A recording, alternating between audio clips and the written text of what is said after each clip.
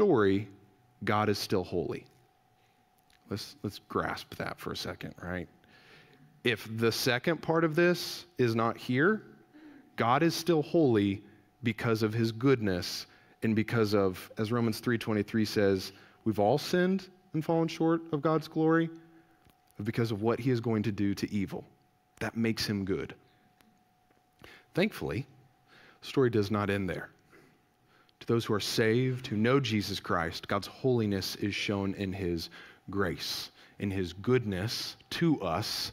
He says, I know you have a really hard time with being holy. Not very good at it. Easily not one of your top 5 skills.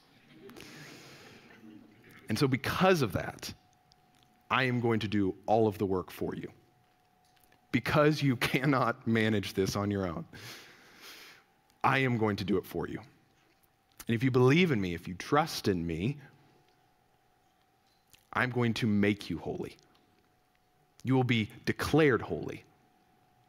You will be with me forever, where there will be no more crying or no more tears, because evil has been trounced once and for all, and you get to experience the blessing of the community that was originally intended.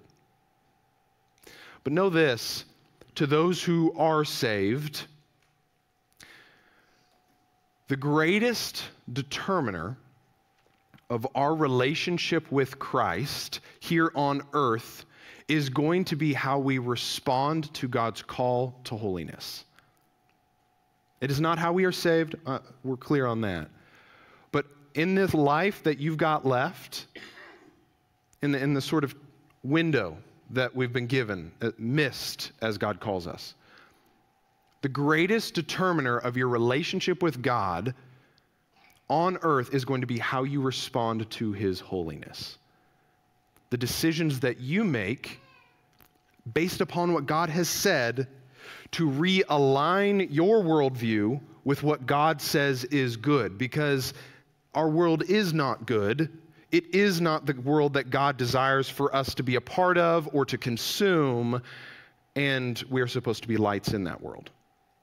So our ability through this series to conform ourselves better to the image of Christ, to God, to holiness, is going to determine how effective Leviticus is in helping us draw closer to Jesus.